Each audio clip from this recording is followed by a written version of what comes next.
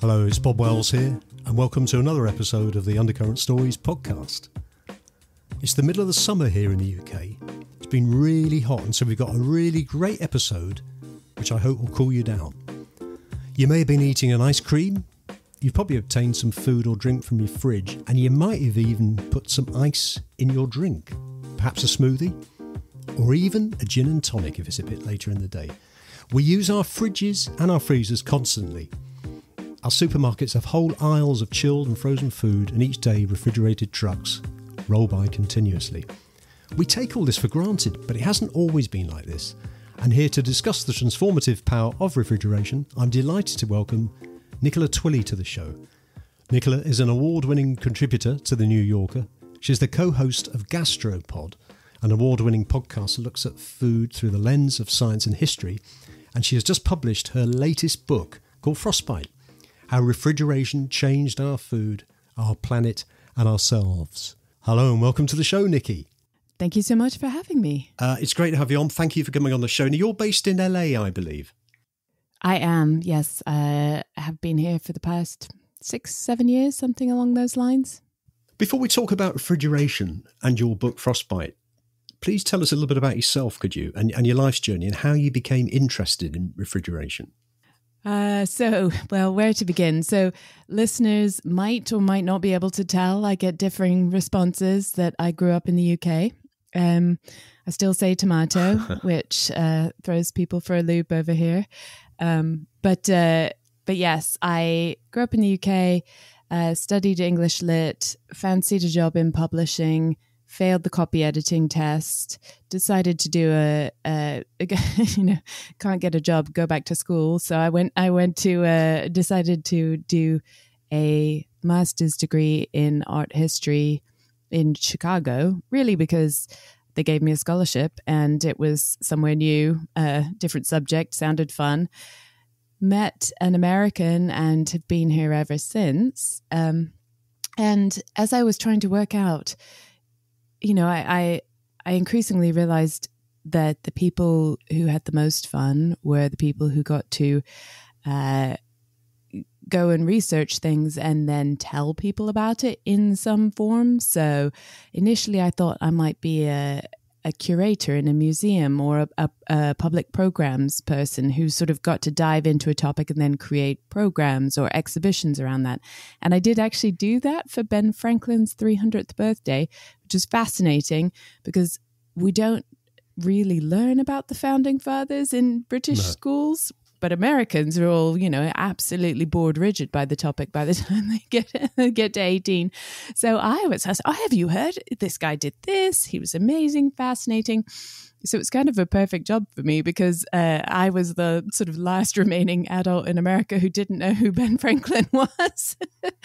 But took that route. Then I thought I'd found a little niche for myself. I was going to celebrate Founding Fathers' 300th anniversaries for the rest of my career. But unfortunately, the next one was about 25 years later. Franklin turned out to be a generation older than everyone else. So long and roundabout way, I ended up starting a blog just to write about things I was interested in, primarily actually food. That was at the start of when blogging was a thing you could do. And like a lot of people who started a blog in those days, that's where sort of newspaper editors and magazine editors went trawling for new writers. And so that's how I became a journalist. And the food connection is not just because I love it, but also I realized you need what I call a productive constraint. So you need something to focus your interest in. Otherwise, you're just writing about anything and everything. And for me, I realized, food, you can write about history, you can write about science, you can write about design, you can write about marketing, and you can write about culture and labor issues and sensory science. I mean, you can write about almost anything, relationship, sound, you can write about anything with relationship to food, cross-species interactions. And so I realized that was going to be sort of the the productive constraint. There's very little you can't write about, but somehow having that frame makes it all make sense, at least to me. And then the blog sort of turned into the podcast. Was it a natural evolution? Well, the blog turned me into a journalist. Then I won the story of the podcast is I won a fellowship to do a food and farming article with Michael Pollan, who some listeners might have heard of.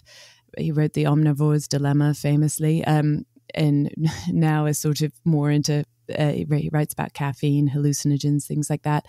But he had sort of been a big figure in the start of farm to table writing and thinking about,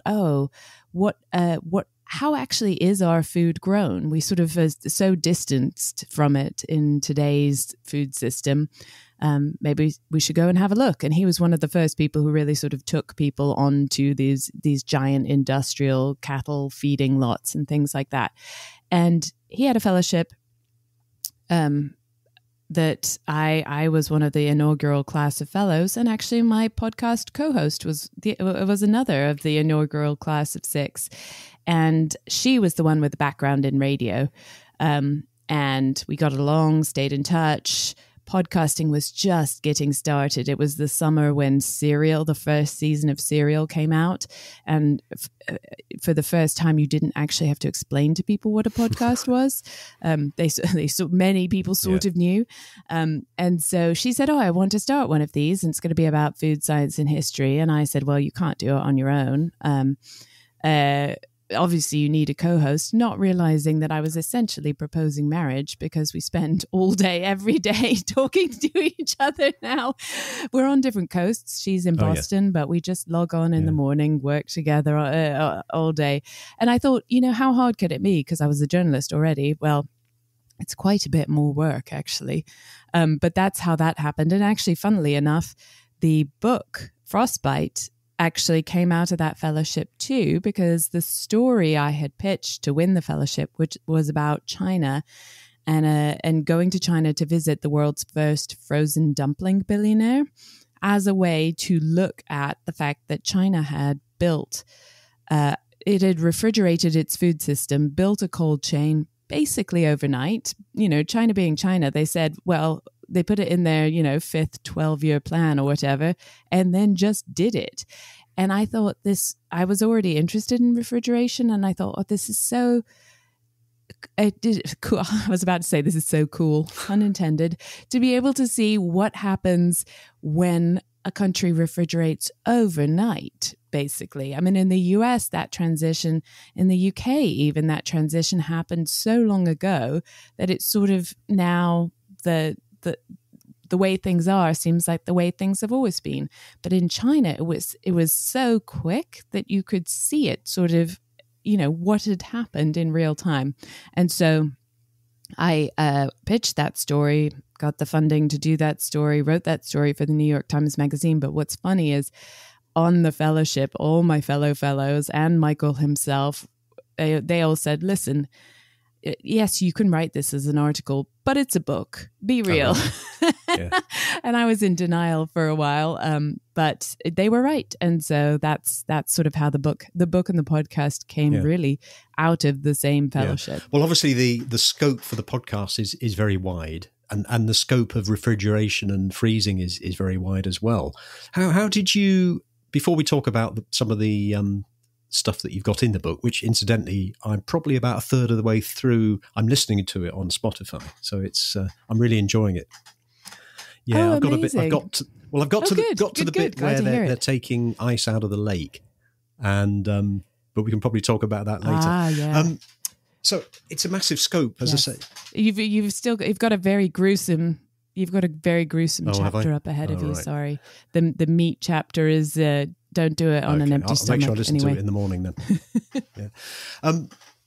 So the scope for writing a book about refrigeration, which I suppose essentially is if we take away cooling systems for houses and air conditioning, it's about the evolution of preservation of food, isn't it? Exactly. You've hit on it completely. How did you start? Because you've got history, you've got technology, you've got science. How did you start such a project? What did you do? What was day one like? Yeah.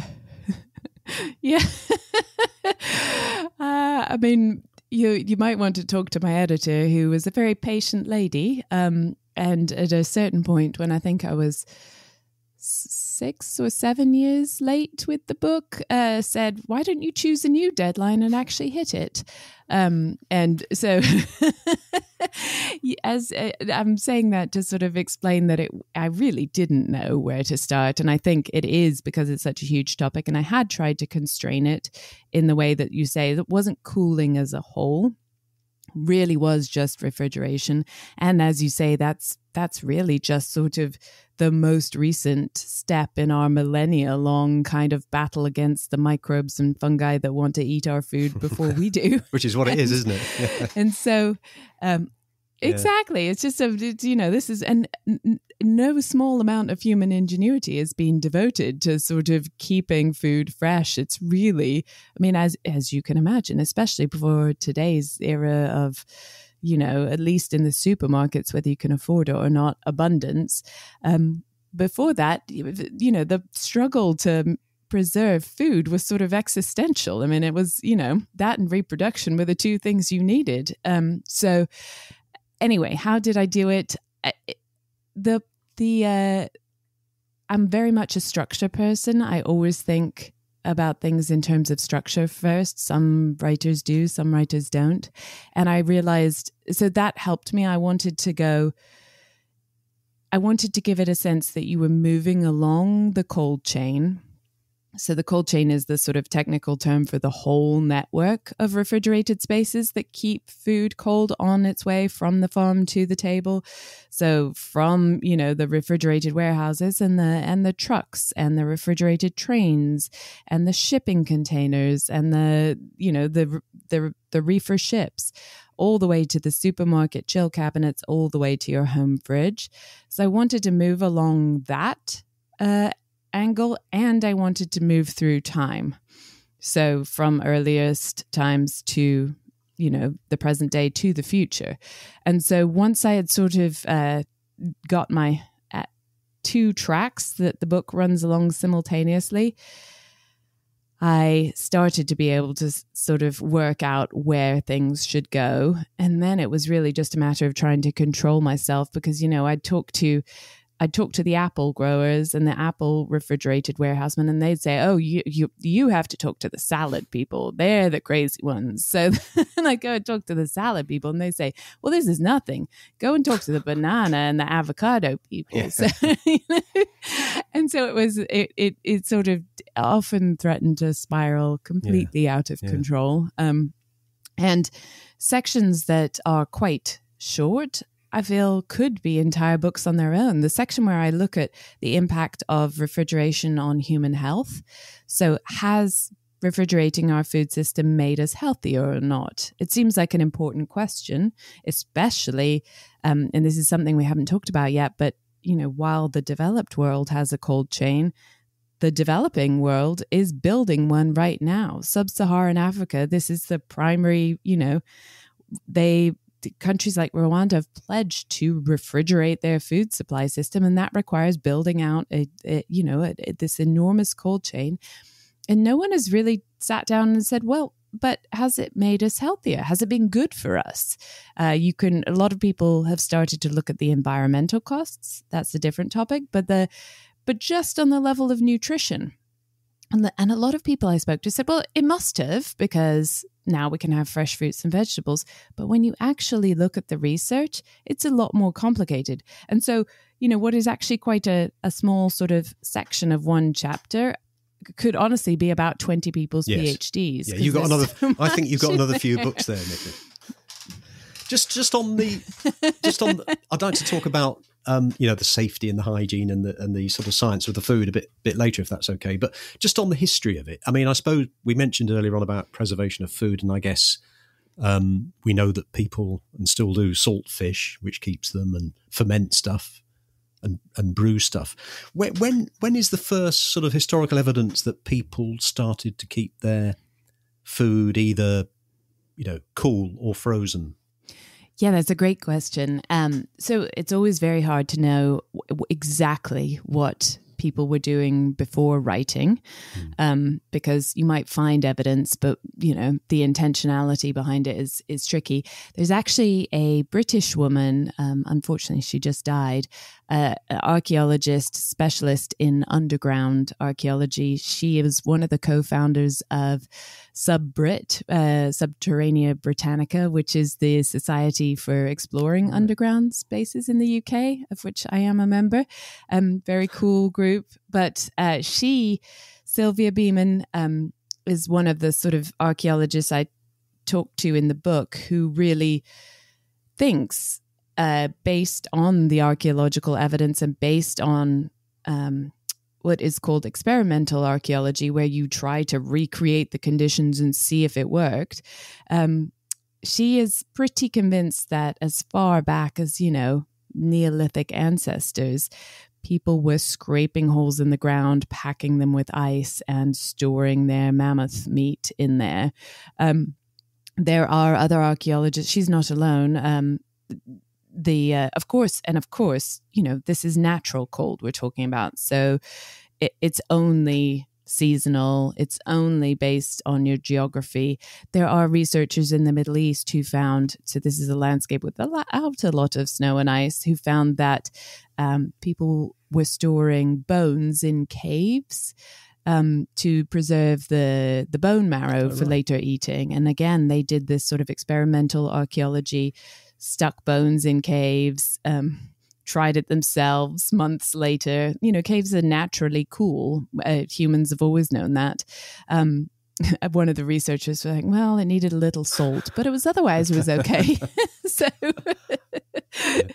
you don't envy them that they have to eat these things, but whatever it takes to advance human knowledge. So it does go a long way back. And then, of course, once there's writing, you do get evidence of humans intentionally harvesting and storing ice and using that to cool food. So some of the earliest is from China, actually.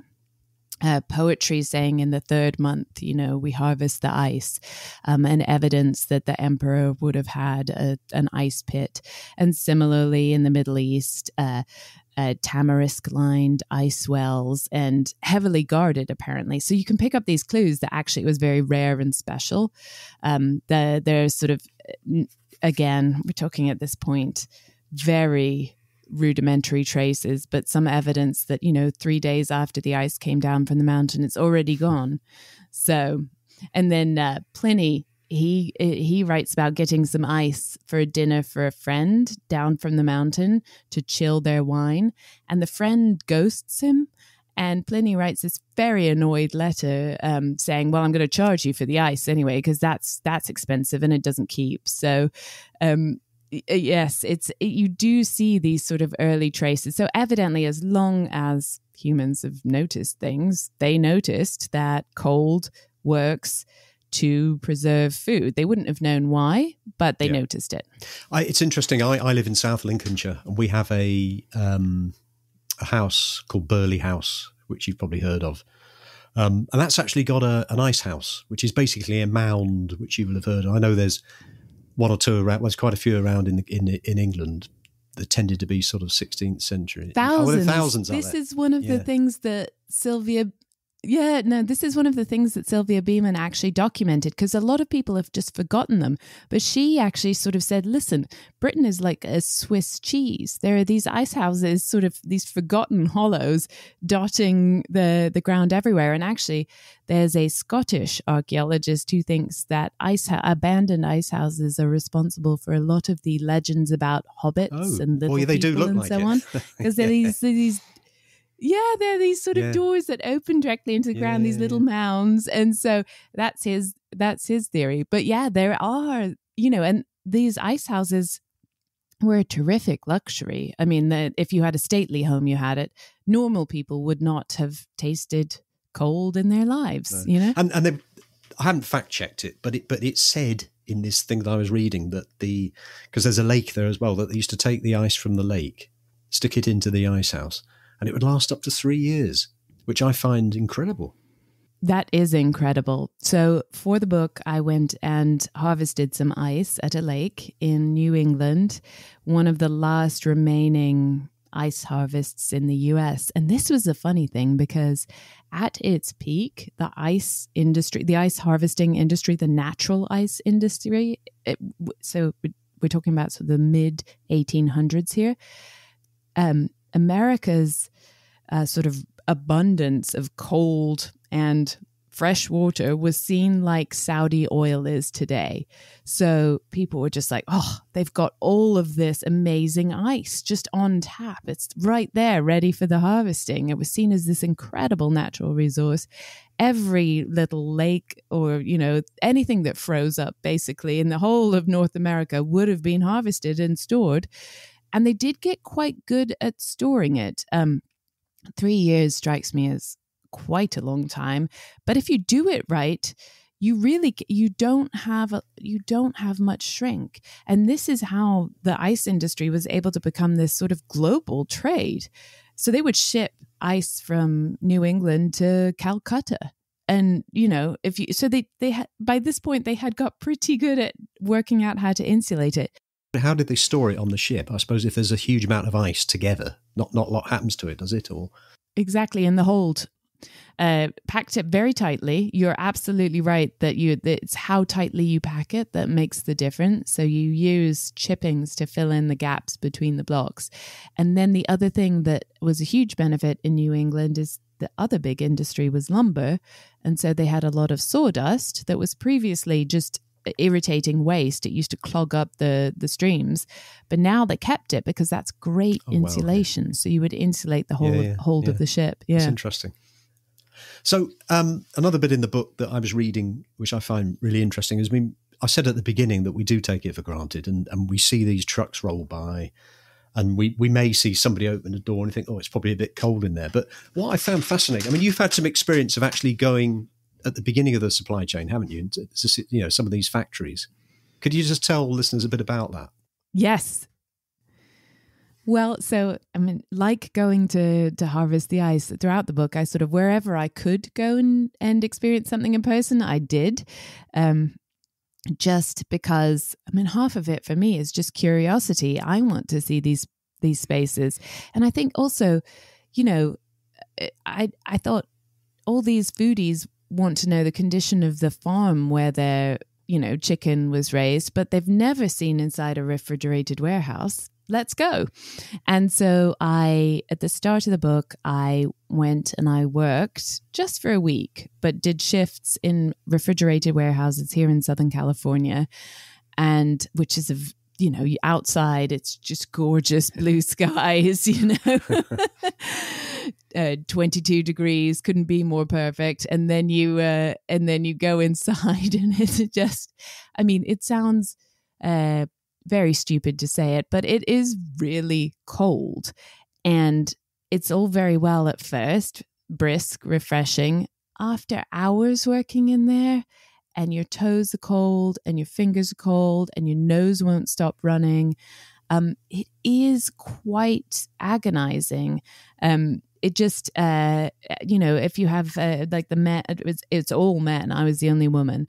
The men who had facial hair had icicles in their mustaches and beards. The guys who wore glasses would just constantly steam up because you're going in and out of the rooms on the forklift trucks, moving things around. It's a very weird world because it's dark in there because lighting uses electricity, produces heat. So it's kept in this sort of blue-gray sort of twilight. The floor glitters because it's covered in ice crystals. Everything feels muffled, and I later discovered there is a scientific reason for that because sound and light actually travel more slowly in the cold. So you just have this sense of sort of being almost underwater in a sense. And then there's just the beeping of the forklifts and it's a very peculiar smell as well. People I spoke to just said, oh yes, that's the smell of cold. And everyone who works in cold storage knows it, but it's very hard to describe. It's just sort of, metallic and slightly. It really. I mean, very particular rooms have their own smell for sure. The frozen pizza room, absolutely disgusting. You will never pick up a frozen. I haven't had a frozen pizza since, honestly. The smell of a room full of, Tombstone pepperoni deluxe just is absolutely rancid. And you can't even store ice cream in the same room because it will pick up the smell. Yeah. So everyone knows that. It's sort of considered, you got the ice cream, you got the pizza room today. It's sort of, it's a bad draw. My perception is that people who work in cold storage probably pop in and go out again. But from what you've been saying, you're there for hours on end in the same environment? Yeah, I mean, you do drive. So the whole facility is cold, though. So you're moving between different temperatures. So you might be moving between the loading dock and, say, the freezer room. So the freezer room will be, and all the temperatures are in Fahrenheit in the book because that's what America still uses for whatever bizarre reason. But the freezer room will be one temperature, very cold. The loading dock will be, more closer to your home fridge, so slightly more palatable, than the so you're moving back and forth between those zones.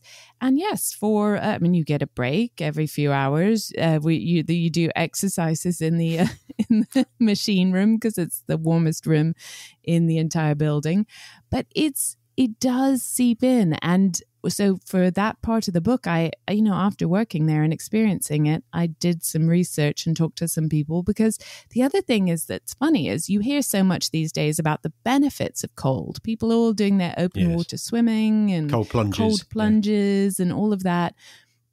Exactly. And so I thought, well, maybe this is actually really super healthy. And it turns out that no,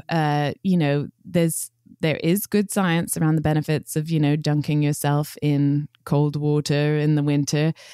But it's all about how quick you just do that quickly. If you have to actually work in the cold, it's incredibly difficult, bad, and hard. Your blood it has effects on your blood pressure. It has effects on your immunity. It's just also just very hard. I mean, one of the doctors have this expression, the umbles. You mumble, grumble, stumble, and fumble, because again, you just sort of slow down in the cold. And actually the work plans for workers in refrigerated warehouses have to take that into account, because you just operate more slowly. It's a known cold stupid is what mountaineers call it as well. So it's a known thing. You just sort of slow down, and people think it's partly just due to the distraction of being so uncomfortable. And also then a slowed reaction time, just sort of. And it's funny because the reason cold works to preserve food is because it slows down the metabolism of the bacteria and the fungi that would be eating our meat and dairy. And it slows down how fast our produce is metabolizing and thus dying. And so it works. We know this. That's how it works. It works by slowing things down. But then for the people who are in... yeah, exactly. It slows us down too.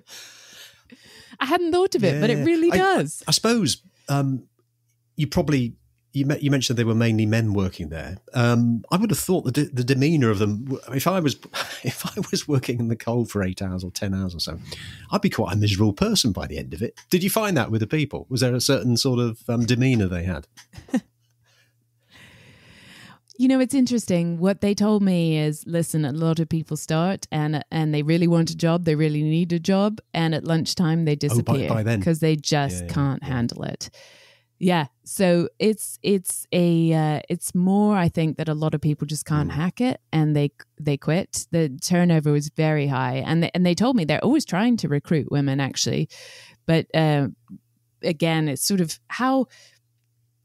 Everyone has a slightly different tolerance for cold, and it's to do with, a complex set of, how tall you are, how much surface area you are, ratio of brown fat to white fat, where it's deposited, slow twitch to fast twitch muscles. There's a whole sort of set of things going on that determine how cold you're going to Yes. feel in relation to the temperature. And I think, people self-select in, they can handle it a little better. And the guys who I spoke to, yeah, I mean, it's not a barrel of laughs. I've worked in places where people are having more fun, definitely. And it is very dangerous. Warehouse work is already one of the most dangerous professions. And then you're working in the cold. So people are very focused because, you've got this slippery surface on the floor. Your own reaction time is slowed down. It is lethal. So there wasn't a lot of laughing and joking, but at break times, people, I think the main sense that I got was this sense of they wished that people knew what it took to get their food to them.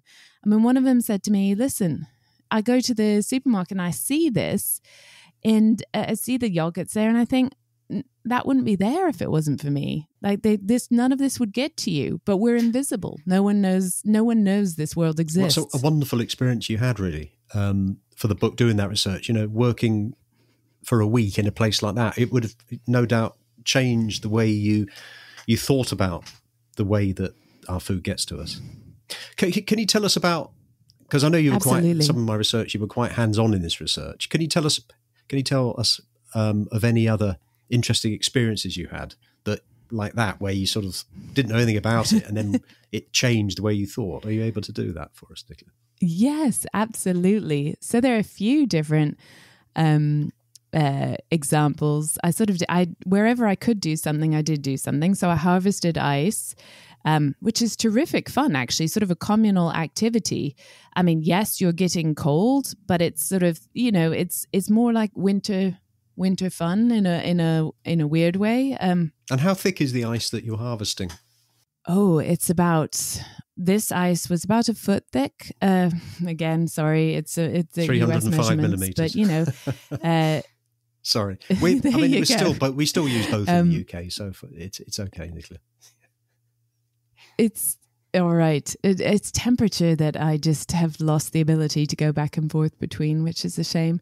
But yeah, so I harvested the ice. You saw that it's quite fun, actually. They sort of draw out the lines on the lake, and then you have these enormous saws back and forth through the ice. Then you use something called a breaker bar to sort of pop it's almost like if you have a chocolate bar and you're just snapping the last segments off. Yeah. So you use the breaker bar to sort of snap the segments. And then you have what's called a pike pole, which is something you use to move the ice through the open channel of water that you've sort of, you've cut out toward the ice house itself. And then the team in the ice house, and I didn't do this because this is much more dangerous work. They don't let amateurs do it because the ice sort of, it gets hauled up a slope to slide down into the ice house, and it comes in fast. So everyone says inbound, and this cake of ice comes zooming in. And it's almost like, it looks like hockey or something. These guys are there with their sticks to try and guide it into the right place without it breaking.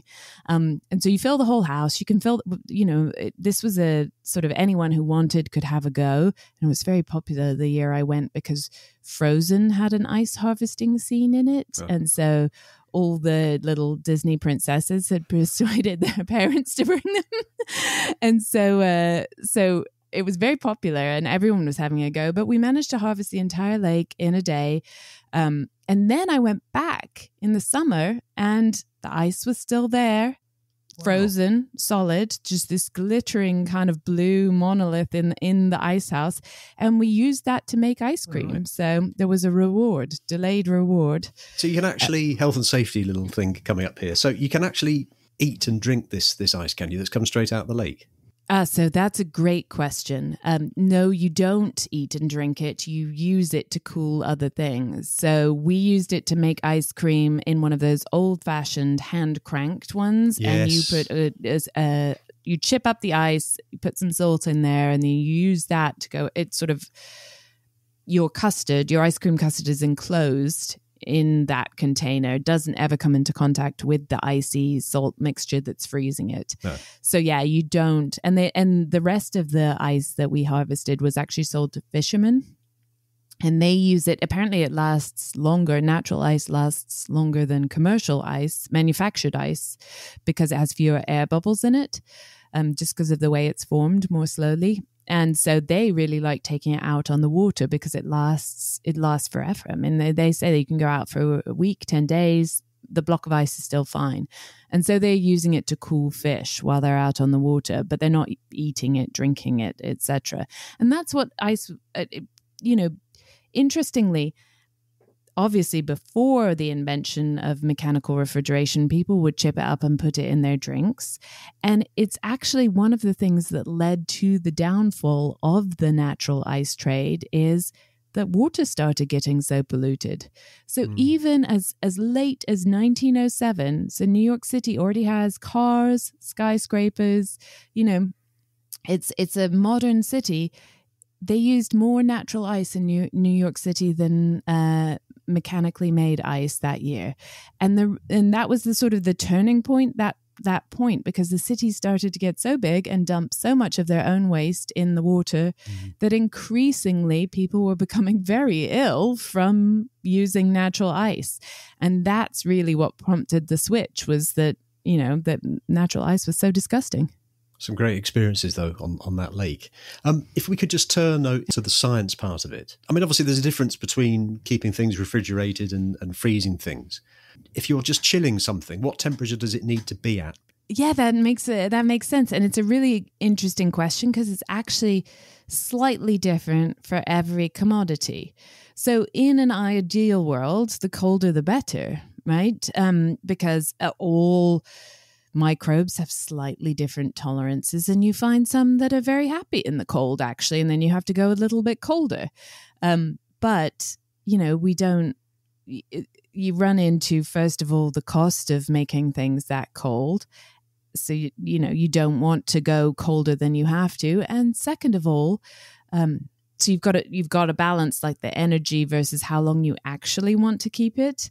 And then second of all, not everything likes being really cold. So as people will know, if you freeze certain things, the texture really suffers. Because what freezing preserves in two ways. It's not just slowing down metabolism and really halting, actually, in the case of, there are very few microbes that do very well at frozen temperatures. So it's really halting that decay, but it's also because you've locked up the water in crystal form. Now there isn't any water available for microbes and fungi, so you've hit them there too. It's a double preservation method. The downside, of course, is that those ice crystals are sharp and pointy and they break down cell walls. So you do have texture problems and all sorts of hideous industry names for then, which people will have experienced when you defrost a chicken breast.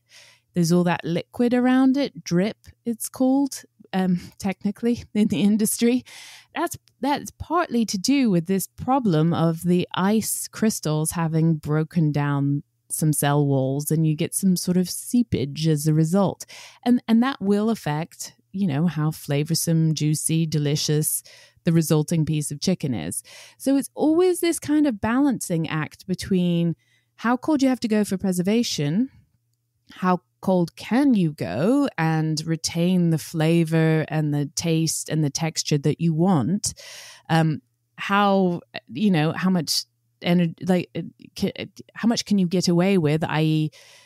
if you're going to eat it quite soon, then you don't have to keep it as cold because whatever bacteria and fungi won't have long enough to reproduce. So it's always this balancing act, and arriving at the recommendations was actually a really interesting process, because when refrigeration was first introduced, warehousemen were like, brilliant, this is magic. We'll stick stuff in here. It'll be great forever. And they would sell, 10-year-old turkeys and, 2-year-old apples, and they weren't very good, surprisingly enough. Yeah. And they didn't have they put everything in together: potatoes, apples, meat, fish, all at the same temperature, which is absolutely. I mean, in the fruit and vegetables section, what you realize is fruit and vegetables are basically like pop stars with riders. They all need slightly different temperatures, slightly different humidity levels, slightly different atmospheric blends even to be happy. And the impact is, it's not just, it won't keep as long. If you keep a ripe tomato at below 50 degrees Fahrenheit, the genetic machinery for making flavor switches off and you can't switch it on again. That's a really good point. So you're actually destroying things. Yeah. That's a really good point. And I think it was on the Mike Carruthers Something You Should Know podcast when you were on, and you were saying about tomatoes. And since that, I've been keeping tomatoes. I haven't been putting them in the fridge. I've been keeping them with the fruit. Yes, they don't last as long, but they taste a lot better. That's the thing. I do. If there's one thing I'd like to, people are always like, oh, what do you wish people knew? I think, listen, don't try and keep it forever. It's not getting better. And eating your tomatoes more quickly, maybe you have to go to the shops more often, or maybe you don't have tomatoes every single day of the week. But they taste so much better. And here's the other piece. They're better for you. Now, you put a bag of spinach in the week and in the fridge for a week, and you think it's just as good because it hasn't gone bad. No, the vitamin and mineral content of that has gone down by about 50%. So it's not just flavor that you're losing over time in the fridge. It's also the very thing you're eating this spinach for, the vitamins, the minerals, all the things that are good for you. Well, yeah. Yeah. I mean, that brings me to another question, and I don't know whether it's become an urban myth, but what's the truth in, I mean, you see advertisements in it, we certainly do in the UK, where you see some fruit being picked, or some peas, say, for example, being harvested in a field, and virtually going straight into deep freeze, with the insinuation that it's actually fresher than it would be if you'd bought it and kept it for a couple of days. What's the truth in that, Nicola?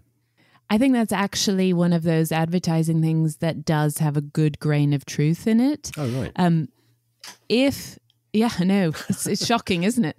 But if food is harvested, pre-cooled and frozen almost immediately, as it is on these, big frozen food farms, they can cool down. They'll take within, an hour of a pea being off the vine, it will have been pre-cooled down and then ready to go into the freezer. And that does lock in a lot more of the vitamins and the minerals than if it had to be trucked to, a distribution center, and then from there to your Sainsbury's, and then it sits on your shelf at your Sainsbury's for a few days, and then you buy it, and then you were going to eat it that evening, but actually something else happened, so now you're going to eat it in a week's time. You should have got the frozen peas. So it's actually, there's some truth in that.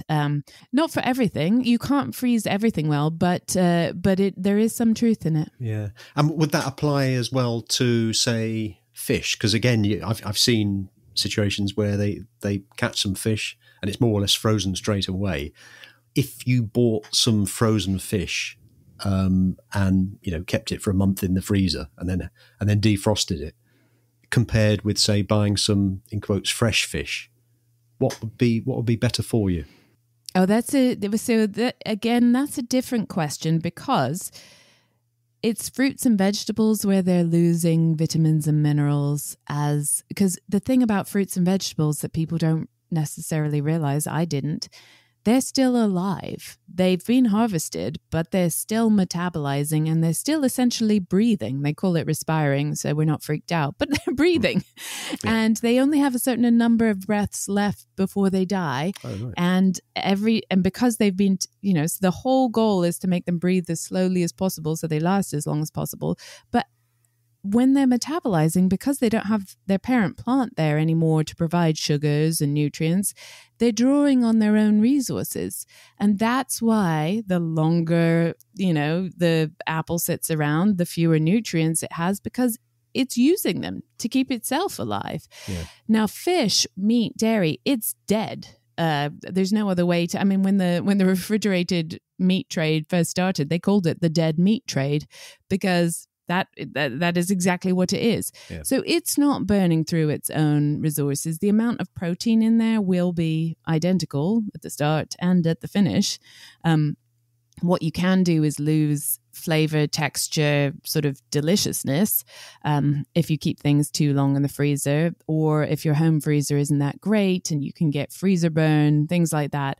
But otherwise, you're not losing nutrients. So it's not a question of what's better for you. It can be a question of what's more delicious. Yes. These days, people in LA are dry aging fish. They're saying it's the same way you might dry age a steak. Oh, yeah. They're allowing it to get a little bit of that sort of age on it for flavor reasons. So it's also, do you want the peak of freshness? It just came out of the ocean, frozen right there on the boat, kept in good condition in your home freezer because your home freezer is at the right temperature and doesn't fluctuate. Great. That's one option. Or also possible to enjoy a dry aged fish and get a slightly different flavor. It's about your flavor choices and your texture choices rather than nutrition. And that's another thing, just on a practical point of view. Most of us, we buy our white goods, we buy a fridge, we buy a freezer, and we tend to keep it until it packs up. But I know I've done a temperature check in my fridge because I do a bit of brewing, so I've got one of these infrared temperature gauges, and I know that there's a different temperature at the top of the fridge as to the bottom. So the bottom would be sort of 4 degrees centigrade, and the top could be 8 or 9 degrees. So there's quite a big fluctuation in those temperatures. It's really interesting, yeah. Also amazing that you're a brewer, because it is the brewers that we really have to thank for mechanical refrigeration. They were the ones who invested the money to make the machines that made cold work. The first commercial refrigerations sold to breweries, Truman's in London. Oh, right. A machine was created by an Australian, but he had to come to the UK to sell it. That's really interesting. And of course, you can't make lager without cold refrigeration. That was the incentive. Yeah, wow. Yeah. And actually, do you know what I've heard? And you might be people say, because in California, there wasn't mechanical refrigeration for a long time. So instead of lager, they had steam beer. You get Anchor Steam still to this day. And the whole principle there is that you're cooling it off very quickly, hence the steam, to try and get this lager yeast that isn't happy in the warmth to sort of perform. They say that beer in North Korea is basically steam beer because there isn't refrigeration. That's interesting. Yeah, this is what defectors have said, which I didn't know. Anyway, that was a side point from your argument, which is that yes, fridges have very different temperatures. They are inconsistent. People always say don't put your milk in the door, because the door is much warmer than the rest of it. Oh, right. Of course, I do too. I mean, it's also to do with the thing that people have to remember is how long are you trying to keep it? I get through my milk in the time that it's, it doesn't go bad before I drink it. So it's fine to keep it in the door. So there's a little bit of common sense here too. I mean, how long are you trying to keep things? Don't try and keep them forever. I think that's the other thing. People think their fridge is this sort of thing that it's almost like a bank vault. You put it in there and it's going to stay the same. Fine. No, it's still perishable. It's still, you still have to eat it. It isn't a bank vault. You can't keep things in there indefinitely. Well, I mean, you can if you put in, I don't know, people keep all sorts of strange things in their fridges, but it's photographic film, etc. But it's not a bank vault. So, eat your perishables is the message. It's interesting, isn't it? I know that in the 70s, my mother had a big chest freezer. They were the rage. And I think a lot of it was, partly because the 70s from an economic point of view were quite tough and people were having allotments and growing a lot of vegetables in the garden. But the other thing is the weekly shop came in. I think now more people seem to be shopping. A lot of the supermarkets in the UK, there's like Marks and Spencer's Food, they virtually reinvented themselves now. They of course still do clothes, but they've got a lot of the food supermarkets where people will go in and you see them buying almost like they used to, smaller amounts more frequently. Is that the same in the US? It is in the cities, and it's an interesting thing you're pointing out, actually, because it's to do with how refrigeration and supermarkets sort of reshaped the urban environment. Because as you point out, in the 70s, as people moved out to the suburbs and the weekly shop sort of became a thing, people had cars to bring it all home in. They had a chest freezer at home to store it in. And you had the out of town space where you could have a big supermarket and a big, car park to go with it. What that did was really shift the geography of how people lived and shopped, and it absolutely destroyed town centers.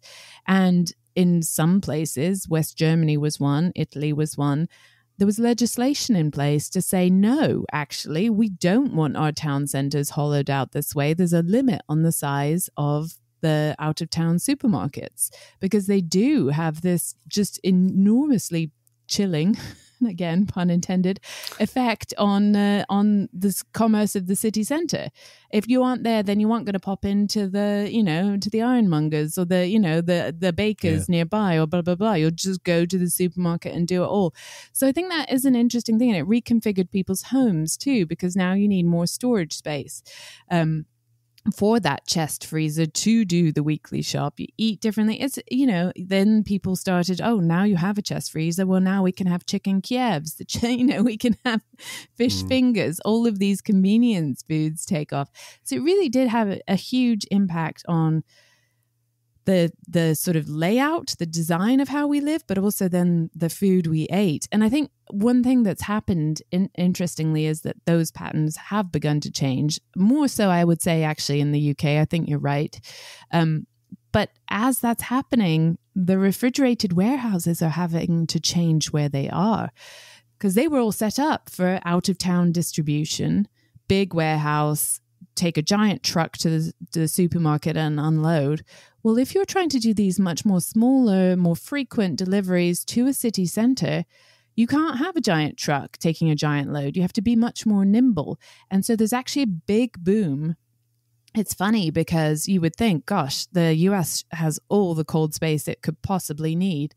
And it does, but it's in the wrong space, in the wrong place. So there's actually a gigantic refrigerated warehouse boom underway in the US as a lot of these huge refrigerated warehouses relocate to be nearer the urban center to respond to this kind of just in time. Also things like delivery, people wanting, they order it in the morning, they want it delivered to their workplace that day or whatever. Yes.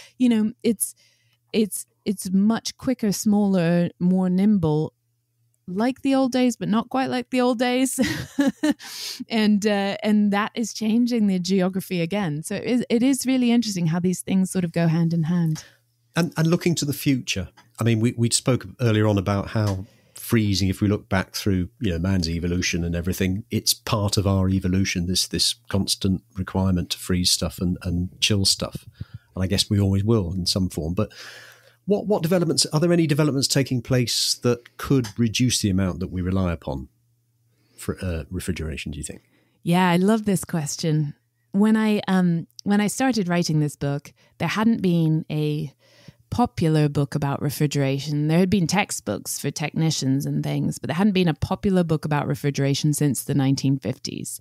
And I read that book, and in it, the guy on the final page said, well, refrigeration's great. It's a huge step forward for humanity, but probably just, soon it will look outdated and we'll have invented the next thing for food preservation. And if you look at human history, we do keep improving our food preservation methods. I mean, canning was the big breakthrough before refrigeration. But once we figured out how to make things cold, it's like we took our eye off the ball and we were like, great, refrigeration works, done, solved. But unfortunately, and this is something that is sort of still not really talked about enough, although while I was writing the book, the UN formed its first sort of committee to address this problem, which is that cooling is a gigantic Cooling is a gigantic contributor to climate change, not just because of the energy required to run, to create cold. It's thermodynamics to sort of to take cold heat energy out of something. You need an enormous amount of energy. Yeah. Even assuming you could produce all that using solar or wind or whatever, which you can't because we just haven't scaled that up quickly enough. It wouldn't even meet current demands, let alone the expanded demands of a cold chain. That's not the only problem. The other problem is refrigerants. The gases themselves that we use in refrigeration machinery are... Refrigerant control is the number one thing that humanity can do to get a handle on climate change, according to Project Drawdown, which is the sort of climate change think tank. And when they came out with that headline, they were like, what? We were as surprised as everyone else. We didn't see that coming because refrigeration sort of slides under the radar. People think, oh, well, because we need it. It doesn't get questioned in the same way. But it's actually a disaster. And if sub-Saharan Africa, Southeast Asia, the quote-unquote rest of the world refrigerates to the same extent as the US and the UK, I mean, what one expert said to me is there won't be a harvest to store in those refrigerated warehouses if we... So it's actually a complete sort of looming disaster, and it's not really being thought about. There are people, another a guy at the University of Birmingham said to me, refrigeration is really the sort of the Cinderella of tech investing, and food preservation is even more so. I mean, that's not where the hot money is going. Hot money is going into RNA vaccines and, whatnot. It's, new weight loss drugs. It's not, people are not pouring money into food preservation solutions. There is one company that I got quite excited about here in California. And it's what they do basically is very clever. A guy who was actually focused on thin film polymer physics for making solar panels more efficient. And he realized, you can use these thin films to do all sorts of things. And one of the things you can use them to do is create a perfectly optimized microclimate inside, say, an apple. And that will keep it. He makes these layers. They're nano thickness of layers made out of food particles. So he collects like the skins from tomato canneries or the pits and skins from guacamole factories, from avocados and things like that. So it's all food waste, all perfectly natural particles, creates this very, very thin film, and it keeps... I went there and I saw there were peppers, like red, orange, yellow peppers that had been sat out for 6 weeks, 8 weeks at room temperature. And next to them were uncoated ones that hadn't had this special coating attached. And they were exactly as disgusting as you'd expect, a pepper that you'd left out on the counter for 8 weeks. And the ones that had been coated after 8 weeks, you weren't going to put them out with some hummus. They did not look that good, but you would have put them in a stir fry. They were still perfectly edible. Was the coating put on after it's harvested, or was it sort of modified as it was growing? Right. Okay. And obviously, I'll ask the obvious question: Is it are they safe to eat? Is the question, I suppose. Yes. Yeah. So. I was sort of surprised because I was like, well, people were like, it's a coating. And I think a lot of people have a negative association of coating with wax. Yeah, and wax. Exactly. This is not that. No. This is a very thin film made of food particles, so molecules that are extracted from food. So it's perfectly safe to eat. There's nothing, it's coming from a tomato and an avocado. It's stuff you would eat anyway. Yes. And the trick of it is this thin film polymer physics where, because, and this is far beyond my pay grade in science terms, but it's the way it assembles as it dries that creates this membrane that basically almost non-existent. You can't, I mean, I I licked one of these coated limes to see if I could taste it. No, absolutely not. It's so, it is barely there, but what it does is it is able to modify the amount of oxygen going in, carbon dioxide going out, water vapor, etc., and just keep this totally optimized microclimate for the produce. And the guy, what I thought was so fascinating is he said, fresh used to mean it was locally grown and it was recently harvested. And then refrigeration changed that, because suddenly it could be fresh, but it could have been stored for 10 months. And he said, what I'm doing is going to change what fresh means again, because fresh is going to mean it has more of the stuff that was in it when it was harvested in it still when you eat it. Is this still at developmental stage? It's actually commercial. You can buy I think they've got 8 different, because they have to develop a new coating for each produce, because again, like I said, they're all like they're pop stars with their riders, and they all need slightly different amounts of, so they develop a slightly different formula and a slightly different application for each one, and it's just applied at the packing house when the fruit or vegetable comes in from the field. You wash it, you do all the things you would normally do, pre-cool, and then you spray this, and then it's good to go. And so you can get, I think, 8 different, there's lemons, you can get a variety of them at the supermarket already. What's interesting is right now it's being used in the US as a shelf life extender. So the pepper is coated in this and refrigerated, so it lasts even longer. But his point is, well, yeah, because we've already built a cold chain, and also no one in the US would trust anything if it wasn't refrigerated, because we've been so sort of indoctrinated to think, well, it can't be fresh if it isn't refrigerated. But his point is, well, at least in parts of the world where they haven't built a cold chain yet, this could sidestep that. Not for meat, not for dairy. And this is one of the things that I think is so important is I think the future needs more solutions that are suited for the context. Refrigeration's a real one size fits all.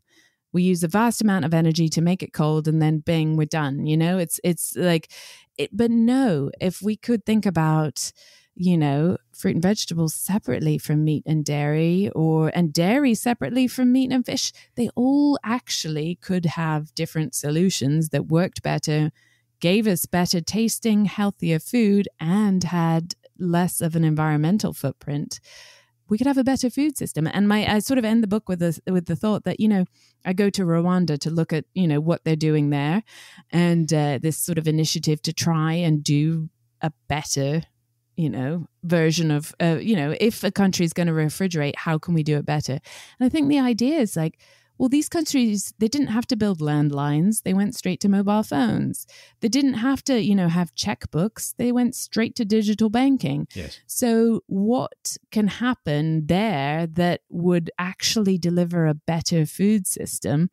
And what of the pitfalls that we have now, sort of experienced with refrigeration can they avoid? One last question I've got 2 last questions, if that's okay. From your research and the writing of the book, what have you learned about food storage, and what advice and considerations would you like readers and listeners to consider when making their food choices? I know we've answered some of them, like the tomatoes, for example, but what else would you say? Oh, definitely. Well, I mean, I'll say eat it. If you've bought your vegetable, eat it. Don't assume it's getting any better in the fridge, because it's really not. Don't put your tomatoes in the fridge, please. Just eat them. They will taste better. I will say my number one hack is, when you buy like parsley or coriander, and it goes floppy and limp almost straight away if you don't use it. Well, you can create a sort of little home modified atmosphere storage for it. So what you do is you stand your parsley or your coriander up in a jam jar full of water, like it's a bunch of flowers. Yes. And then you put a plastic bag, just as a Ziploc or a food storage bag over the top. You don't seal it up. You just sort of sit it over it so that it's around it. And that I now have coriander just sitting there in my fridge for 2-3 weeks, no problem. Oh, you still keep it in the fridge, but you put this plastic bag over it. Yeah, but in a glass of water or something.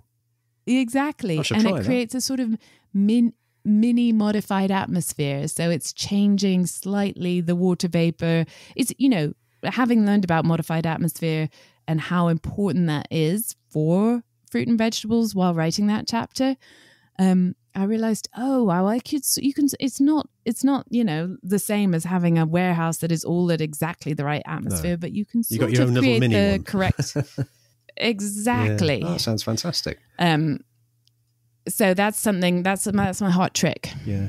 I was going to ask something about the writing process, because we have quite a number of authors on the show, and I have to say my perception of people who write on non-fiction's changed significantly, in as much as the people that are we had a lady on talking about the moon. It was a subject she liked, but she never really knew about it before. There seemed to be a lot of was that Rebecca? Yeah, it was, Rebecca. Oh, brilliant. Yeah, she's great. Yeah, she was. You know her, do you? Yeah, great guest. There seems to be something about, if you know a bit about, it's the research part of it which stimulates you to want to write the book, I think. What would you say to somebody who's got a particular sort of subject? It may not be food, but if they've got a particular interest, it could be a science subject, it could be an art subject, and they're thinking about writing a book, what advice would you give? Yeah, that's a great question. This is just me, but I do think be as curious as you can be. Go down every rabbit hole, because the things you'll discover, I thought I knew. Even as I was, my final, months of writing this, I was discovering things about refrigeration. People would say, blah, blah, blah, blah, blah. And then they'd say, of course, you should look at refrigeration's impact on divorce rates. And I'd think, I never even thought of that. Oh, and really? Go down a whole other rabbit hole. Yes. Refrigeration on divorce? How does that work? Basically, women can go out to work once you have a refrigerator. And it really changed. Yes. So people have looked into this a lot. They call them engines of liberation, because basically once you can don't let them fill drive. the fridge and not have to do a daily shop. Exactly. Anyway, it's an interesting thing. Yeah. So these things, and I do find that a lot of you just wonder something, you pursue your curiosity. I've always found, and people are very willing to talk. That's the other thing I found is, the people who are the world expert on, I don't know, the post-harvest physiology of a blueberry. Not many people are completely fascinated by what they do. So if you are, they want to talk to you. and so there's a way to, and that's actually bizarrely interesting. So I say just pursue your curiosity, talk to people, think, and in talking to people, other people will have questions, and that will send you down a whole nother rabbit hole. So yes, you might never write the book that way. I got close myself. Yeah. And talking about writing books, what are you working on now? Well, I'm about to set off on the the podcast is actually essentially a full-time job. So there were a lot of evenings and weekends spent working on this book that I'm very happy to have back temporarily. I do also write for the New Yorker, so I have a couple of articles for them I'm working on, which will take some time, and I'm heading off on book tour. But yeah, I have a couple of. They're too early to say, but I have something in the works. We'll see. I'm determined not to spend another 6 or 7 years on it. So hopefully you'll see me out with another book in a few years. Well, we'll invite you back when it comes out. Thank you. Okay. Where can people reach you and find out more about you?